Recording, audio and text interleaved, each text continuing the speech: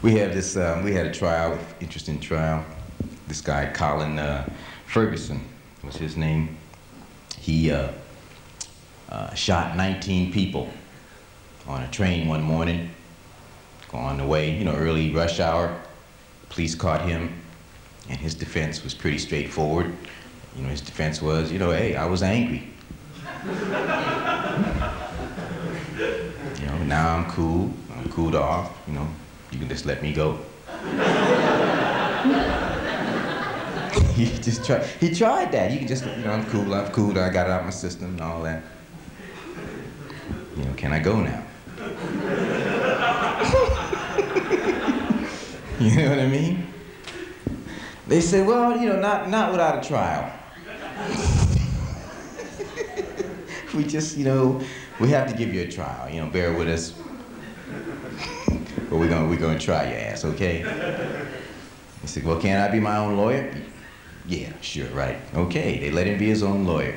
You know, nutty cat, cracked me up, man. He took it serious, though.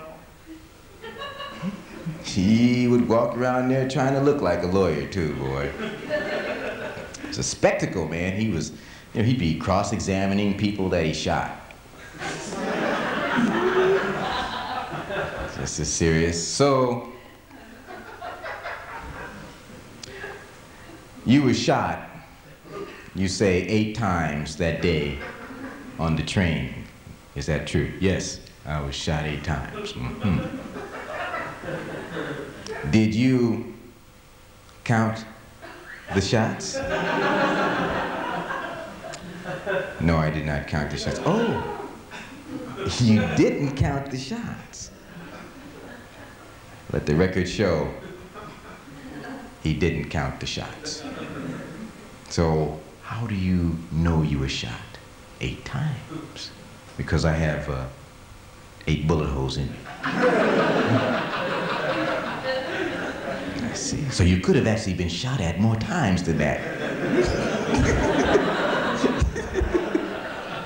You just know that you were hit 8 times. I see. Is it possible for you to identify for the court the person who shot you that day on the train? It was you, motherfucker, you. You shot me. You know, he returned to the judge. I'd like to have that stricken from the record. And I want the jury to be told to disregard that. All right, and the judge would just be looking at it. All right, and then the picture would start shaking because the cameramen were laughing. Yeah, so you have to wait for the picture to get back. It's just a joke, man. Then you should have seen the day that they brought the gun into the courtroom. Oh, man. He got excited that day as the gun went by. He just said, can I hold it, Your Honor?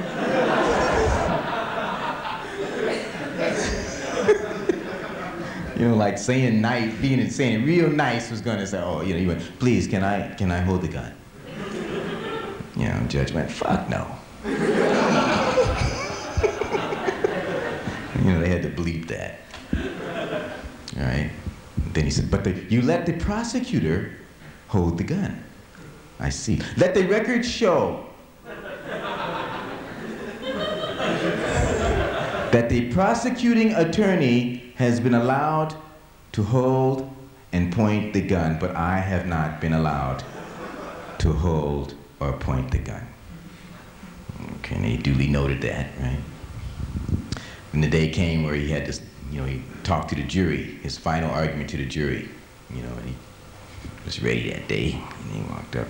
Ladies and gentlemen of the jury, I have been charged with 93 counts of attempted murder. And do you know why? Only because it happened in the year 1993. They like to match numbers. Yes. Have you noticed that the prosecutor has been allowed to handle the gun? Does anybody know where that prosecutor was that day?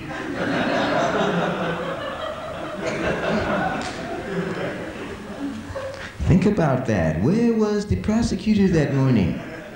He's pretty good with that gun, isn't he? Yes, think about that. So look in your hearts and please find me not guilty. Because if you do, I will be very, very happy. And he sat down, man, and the fucking picture shook for 15 minutes. Had pictures of the judge just howling. Just kept shaking, man, fucking shook and shook. Finally it stopped, you know, and the jury, you know, the foreman of the jury said, Your Honor, you know, I think I speak for the whole jury when I ask, you know, do we even have to, you know, leave the room to make this decision? The judge said, well, I tell you what, just walk to that door, touch it, and walk back.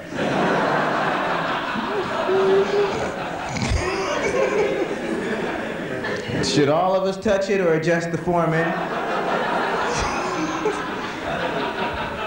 I tell you what, the guy sitting really at the end, you just reach out and you touch it, all of your whole hands while he touches the door.